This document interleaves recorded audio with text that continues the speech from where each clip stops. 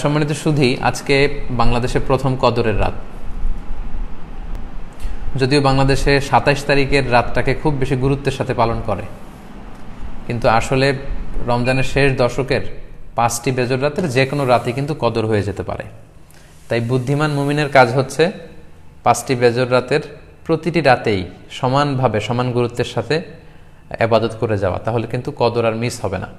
আল্লাহ রাসূল সাল্লাল্লাহু আলাইহি সাল্লাম বলেছেন, মান হুরিমা খাইরাহা ফাকাদ হুরিম। যে ব্যক্তি এই কদরের বরকত মাহাত্ম্য থেকে বঞ্চিত হলো, সে আসলেই বঞ্চিত হলো। কারণ পুরো রমাদানের মূল আকর্ষণ হচ্ছে এই কদরকে ঘিরেই সব কিছু।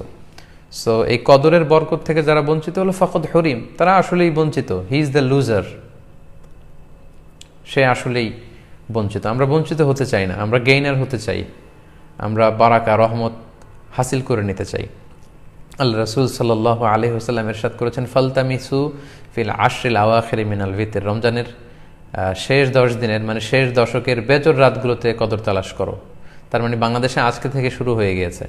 তার মানে ২১-এর রাত, ২৩-এর রাত, ২৫-এর রাত, ২৭-এর রাত এবং ২৯-এর রাত, এই ৫টি বেজর রাত, অড নাইটসগুলো, ৫টি রাতের যে কোনো একটি রাতেই কিন্তু কদর হয়ে যেতে পারে। এবং কালামুল্লাহ মাজিদে আল্লাহ তাআলা সূরাতুল কদর নামে একটি সূরা নাজিল করেছেন, যেখানে আল্লাহ বলছেন, লাইলাতুল কদরি খায়রুম মিন আলফি শাহর। কদরের রাত ১০০০ মাসের চেয়ে সেরা। ১০০০ মাসে হয় ৮৩ বছর ৪ মাস। তার মানে আজ রাতে যদি আমরা ইবাদতের মধ্য দিয়ে এই রাতটি কাটাতে পারি, তাহলে ৮৩ বছর ৪ মাস ইবাদত করলে যে পরিমাণে সওয়াব পাওয়া যাবে, আল্লাহ তাআলা ঠিক ওই পরিমাণে সওয়াব দিবেন, এটা আল্লাহ বলেননি। আল্লাহ বলেছেন খায়রুম মিন আলফি শাহর, তার চেয়েও বেশি পরিমাণ সওয়াব, ব্লেসিংস, মাহাত্ম্য আমরা অর্জন করতে পারবো। এবং সালামুন হিয়া হাত্তা মাতলাইল ফজর, ফজর পর্যন্ত, রাত থেকে মাগরিবের আজান থেকে শুরু করে ফজর পর্যন্ত পুরো সময়টাই কিন্তু কদরের বরকতময় রাত। এবং যখন কদরের রাত আসতো, আল্লাহ রাসূল সাল্লাল্লাহু আলাইহি ওয়াসাল্লাম ইবাদতে খুব বেশি নিমগ্ন হয়ে পড়তেন। সারা বছরের কখনো রাসূল সাল্লাল্লাহু আলাইহি ওয়াসাল্লাম সারা রাত জেগে ইবাদতের কোনো নজির পাওয়া যায় না, শুধু কদরের এই রাতগুলো ছাড়া বা রমজানের শেষ ১০ দিনের এই সময়টুকুন ছাড়া। হাদিস শরীফে এসেছে, ইদা জা আল আশরা আহিয়াল লাইলা ওয়া আইকাযা আহলা ওয়া জাদ্দা ওয়া শাদ্দাল মিইসার। রমজানের শেষ দশক যখন আসতো, আল্লাহ রাসূল সাল্লাল্লাহু আলাইহি ওয়াসাল্লাম সারা রাত জেগে ইবাদত করতেন, সারা রাত দাঁড়িয়ে দাঁড়িয়ে তিনি ইবাদত করতেন। ওনার ফ্যামিলি মেম্বার্সের মধ্যে থেকে কেউ ঘুমিয়ে থাকলে তাদেরকে উঠিয়ে দিতেন এবং তিনি কোমরে গামছা বেঁধে ইবাদতে লেগে পড়তেন। এখানে রূপক অর্থে কোমরে গামছা বেঁধে বোঝানো হচ্ছে মানে ইবাদত করার জন্য তিনি এতই উদ্গ্রীব হয়ে পড়তেন, কখনো বছরের কোনো সময়ে এতটা উদ্গ্রীবতা রাসূল সাল্লাল্লাহু আলাইহি ওয়াসাল্লামের মধ্যে দেখা যেত না। এবং আল্লাহর হাবিব সাল্লাল্লাহু আলাইহি ওয়াসাল্লাম ইরশাদ করেছেন, মান কামা লাইলাতাল কদরি ঈমানা ওয়া ইহতিসাবা গুফিরা লাহু মা তাকদ্দামা মিন যামবি।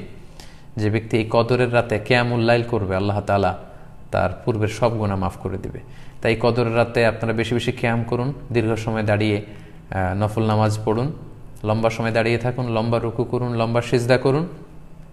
কারণ বান্দা যখন সিজদায় লুটিয়ে পড়ে, তখন সে আল্লাহর সবচাইতে কাছে চলে যায়। আল্লাহর হাবিব সাল্লাল্লাহু আলাইহি ওয়াসাল্লাম বলেছেন, আকরাবু মা ইয়াকুনুল আবদু মির রাব্বিহি ওয়া হুয়া সাজিদুন ফাআকসিরু ফিহি দুআ। বান্দা যখন সিজদায় লুটিয়ে পড়ে, তখন সে বান্দা আল্লাহ তাআলার সবচাইতে কাছাকাছি চলে যায়, খুব ক্লোজেস্ট হয়ে যায়। এজন্য সে সময় তোমরা বেশি বেশি দোয়া করো। তাই লম্বা কিয়াম করুন, কোরআন তেলাওয়াত করুন এবং সিজদায় পড়ে আল্লাহর কাছে দোয়া করুন।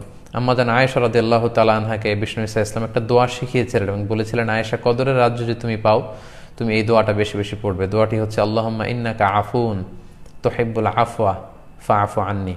এর মানে হচ্ছে, হে আল্লাহ, আপনি ক্ষমাশীল, নিশ্চয়ই আপনি ক্ষমাশীল, আপনি ক্ষমা করাকে আল্লাহ খুব পছন্দ করেন, আল্লাহ এই বরকতের রাতে আপনি আমাকে ক্ষমা করে দেন। তাই এই দোয়াটি যেন আমরা খুব বেশি বেশি করি। আল্লাহ রাসূল সাল্লাল্লাহু আলাইহি ওয়াসাল্লাম রমাদানের এই শেষ দশকে ইতিকাফ করতেন।